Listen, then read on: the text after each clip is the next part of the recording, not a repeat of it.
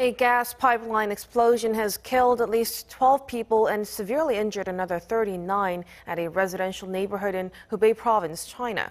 A statement on city's official social media said a total of some 150 people were sent to the hospital following the blast.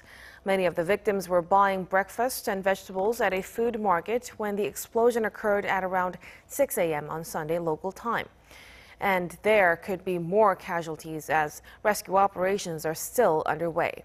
Chinese President Xi Jinping on Sunday called for a full-scale rescue effort and ordered an investigation into the cause of the explosion, emphasizing that those responsible for the accident must be held accountable.